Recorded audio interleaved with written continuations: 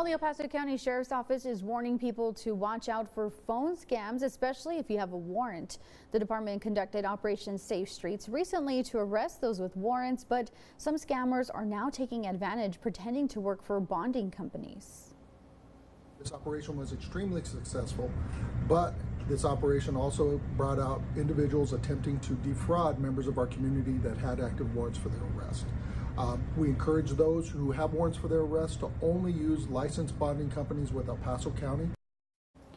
Now, if you believe you were a victim of a scam, you can contact the number at the bottom here of your screen.